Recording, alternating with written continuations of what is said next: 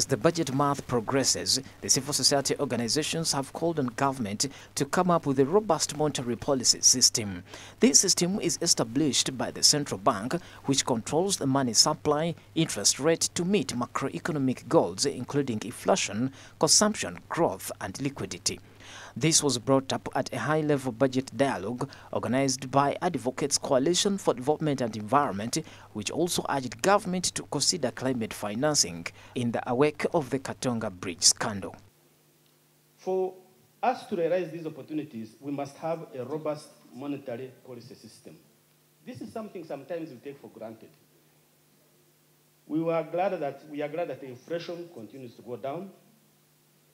Our exchange rate is very stable, but also that our Bank of Uganda is being recapitalized, because anybody thinking that our bank is a bit shaky, then they can be able to speculate into the market and they can destabilize our prices here in this country. But there are also some issues that we need to think about, and I'm glad the PS is here.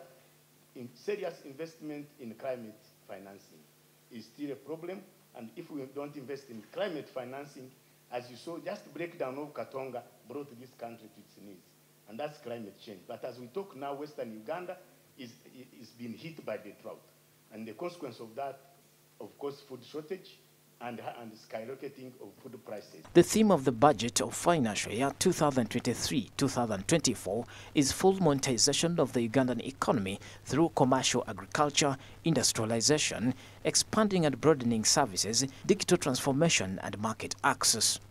The Finance Minister of State for General Duties, Henry Musasizi, highlighted government budgetary targets for 2023-2024, fronting the implementation of parish development model to bring people in the money economy. In terms of financing strategies, we shall implement the parish development model and the Myoga initiatives to boost household incomes as well as develop micro-enterprises. And we shall also enhance revenue collection, rationalization of public expenditure, and ensuring long-term debt sustainability. The theme for this year is building economic resilience for economic growth, and we look at the opportunities therein, the options and strategies for kickstarting our economy and building a resilient economy where everybody is not left behind. We are talking and we're emphasizing inclusive economic growth so that everybody benefits. The Permanent Secretary of the Ministry of Finance, Planning and Economic Development, Ramadhan Gobi, defended the decision to prioritize funding for security in 2023-2024 national budget following the attack on Lubirian Secondary School in Kasese District by ADF that claimed 40 lives. In Uganda, we have a history. In Uganda, we have a geography. We are, located in a hotbed of insecurity. Hardly a few days ago, you saw what happened to our children.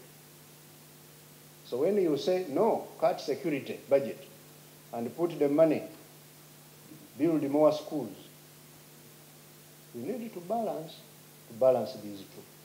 And we are doing exactly. This follows a concern raised by some lawmakers who keep wondering why the security budget has remained unchanged, yet the 16 trillion funds to procure classified security equipment has been retired.